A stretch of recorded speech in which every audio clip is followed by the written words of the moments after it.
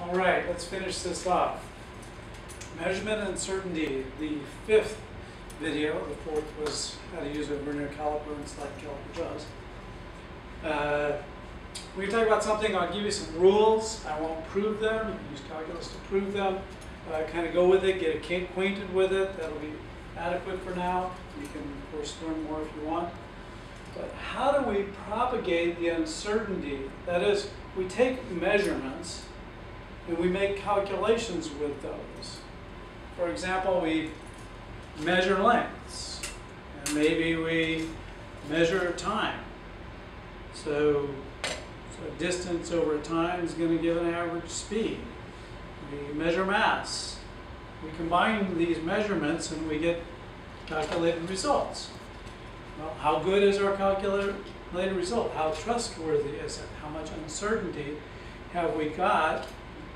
Well, it always builds. Remember, you can't cancel the uncertainty because that's the fuzz, and the fuzz grows. So, what we're going to do here is propagation of uncertainty, how you use measured or given values, if you're given them exams and homework, numbers. When you use the measured values in the equations, and how do you find the uncertainty of your result? Okay, so sometimes in the equation, of course, we add and subtract numbers, measured numbers, data. Smallest numbers, when we add and subtract, we can use two ways. You can just look at the number of decimal places, not sig figs when you're add and subtract, decimal places, smallest number. Or you use absolute uncertainty in the equation I'll show you.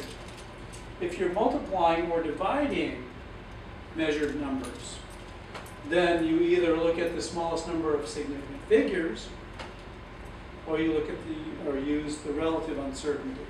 Okay, so I'll show you how in just a moment. You can take notes and just practice and check in. Okay, let's swing over here, just a little preparatory comment, a reminder of basic math. Keep in mind that multiplying by a number or dividing is shorthand for addition. That is, 3, some number 3 times a is the same as a plus a plus a. It's just shorthand. So multiplying by a pure number is the same as addition. It's an addition rule. Exponents are shorthand for multiplication or division. So b to the fourth is shorthand for b times b times b times b. B to the negative 2 is 1 over b times b. And so in this case, we'll use the multiplication and division rules for propagation. In this case, we'll use the addition and subtraction rules. So just go ahead and go with it. I know you'll probably still be a little fuzzy on this, but just work it and you'll be good. Okay, let's swing over and talk about what happens when you take some numbers that you've measured, or have been measured, and you're working with them, someone gave them to you, and you put them in an equation, and you get a result. What happens when those numbers are added or subtracted in equations? And yes, this can get really messy. Don't worry about that. You're not going to get super messy examples right now. And people get paid to do this. It's a pain. So we won't make too much work of it, but you should be very acquainted. Number one, if you're just working with the numbers and you don't have a plus-minus uncertainty, then what you need to focus on is not the sig figs, but the number of decimal places. So the number of decimal places after you've added or subtracted is equal to the smallest number decimal places. This is hard, the words. On the right side of the decimal point, how many decimal places on the right side of the decimal point in any of the individual terms? Now, I've stolen from our lab, and Jeff has done this nicely, worded this nicely. For example, 108.4 kilograms plus, I better be adding a mass to it, plus 31.28 kilograms. Well, let's see, what is that? Easy to do the addition. 139.68 kilograms. Don't forget the unit, or else we don't know what you're talking about. But this one only goes out one decimal place, then this one goes out 2, meaning that this is good to 1/10 of a kilogram, this is good to 1/100th. This one is less certain in the value here. So this is the only one I can depend on. Now in this case we use rounding rules, so the answer that you would give, now personally I would write this and then put an arrow, not equal, but put an arrow and say 139.7 kilograms is the proper result here. Okay, and so with adding and subtracting like that, because right, I've clearly used 2 different instruments, something that's good to 1/10 of a kilogram here, and something that's good to 1/100th of a kilogram. And so too, I could use a vernier caliper and I could use a meter stick, and those have different levels of precision there. Okay, so adding and subtracting, look at the decimal places. However, if you're adding or subtracting values with plus minus some uncertainty, what you've got to do is, first, all your measured values, or whatever you've been given, has to be, the uncertainties have to be converted to absolute uncertainty. Now, a notation I'm not that too thrilled with is that absolute uncertainty can often be given the letter lowercase e, and that looks like error to me, and I don't want to confuse error and uncertainty, but nonetheless, you'll see it as pretty common in some books of rather than G, whatever you want to call it. You can call it A or alpha or U or whatever U's going to be. So sometimes it's absolutes or whatever. So take a look. Here's the general format. Put whatever it is you've got into this form. Use this. Again, I'm not going to derive it here.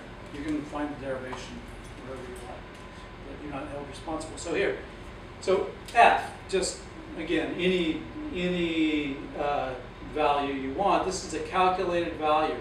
You're calculating this value from the measured values of X, Y, and Z, and you can keep going. These, A, B, and C, are simply multiplying numbers.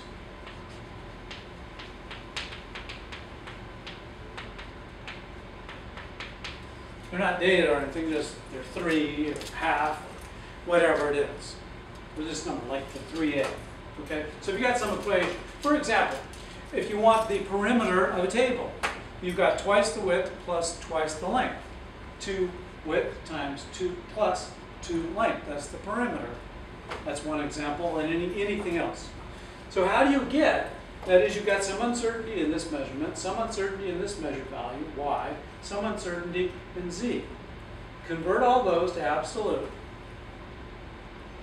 and then find the uncertainty for your result. You do this.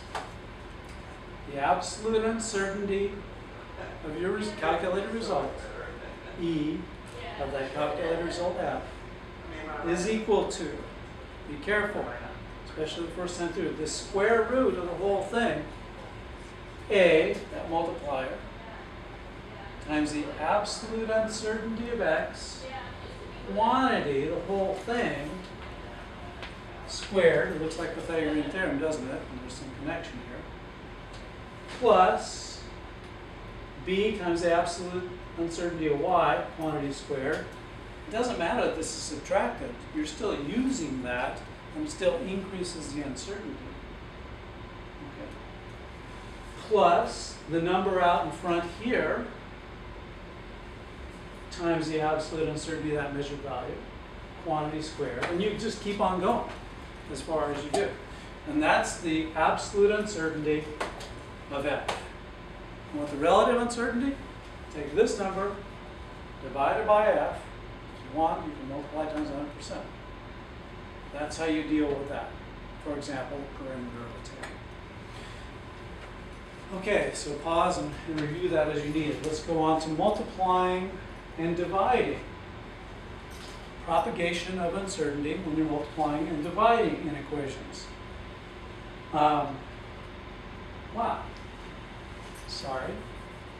Multiply and divide. So, if you're just using the numbers and not that plus minus uncertainty thing, Then what you focus on now are the sig figs. And the number of significant figures in your result, after you multiplied and divided, is equal to the number of significant figures in the term with the least significant figures. So for example, 42 times 2 is 84. 2 sig figs, 1 sig fig. 2 sig fig, I'd write that step and then I'd say, oh, 80 units. The units would be the units of this times the units of that, whatever they are. I'll leave that. So it'd be 80. This times this. Again, the units would be the units of this times the units of that. This has 2 sig figs, this has 3, because it's 2.00. It doesn't matter. My result is 84.0, but 2 sig figs, that's fine. I leave it there. Same with division. 300 divided by 25. Well, 25 times 4 is 100. You have 3 of those, so that's going to be 12. How many sig figs? Well, 2, certainly. 1, unless it's being unclear, like a lot of textbooks. So if I said, okay, this is 12, 2 sig figs 1, I'm going to have to go here, and I would make a note. If 300 is 1 sig fig, SF, San Francisco Giants and Miners and stuff, but this might really, they might be meaning 3.0 times 10 to the 2 or 3.00 times 10 to the 2. So that's a very bad way to write that number. So you have to say, maybe it's whatever. But this one says 2. Okay. Adding and subtracting numbers, you look at the decimal place, the limiting term there. Multiplying, dividing, you look at the sig figs, the limiting factor there. Okay. Excuse me. That should be factor. Okay. Multiply or divide values with, now when you've got the plus minus some uncertainty that we got, how do you do that? Well, first, you convert all to the relative uncertainty. Again, you can think about this, but we're not going to do that right now. So you got to use relative uncertainty now. The equation looks identical to the last one, but you're using relative. Okay, so here's f, that's our calculated value, and we want to know what's the plus minus on it. Here is just any number. Maybe it's the number pi. Pi is a number, right? 3.14, blah, blah, blah. 3, half, whatever it is. Measured value, measured value, measured value. Some number, some number, some number, right? So x, y, and z are measured to some power. What's the relative uncertainty of f? You do it the same way.